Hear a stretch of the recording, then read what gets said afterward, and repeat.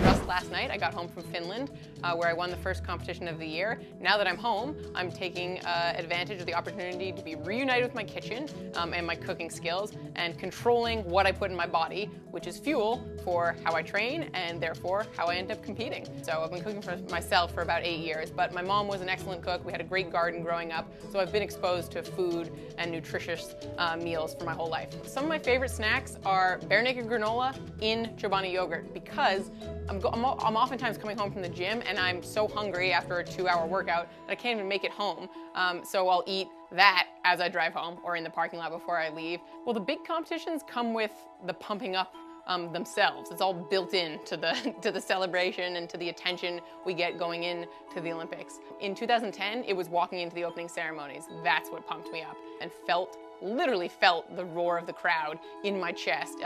It elicited this emotion in me that I think I carried forward the next day and skied positively, because I knew it was a bigger deal than I had previously acknowledged, and I was excited to be representing my country.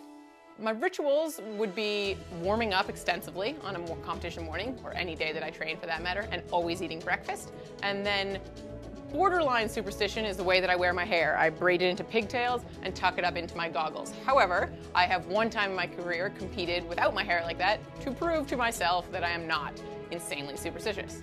I think that I was lucky enough to have a wonderful childhood with supportive parents who let me be a kid. I played team sports. I played with horses in my backyard. I went skiing on the weekends. I didn't choose skiing as a career path. I sort of let it choose me when I qualified for the ski team as a 16-year-old. So let fun be your guide for knowing that you're making the right decisions when it comes to sport.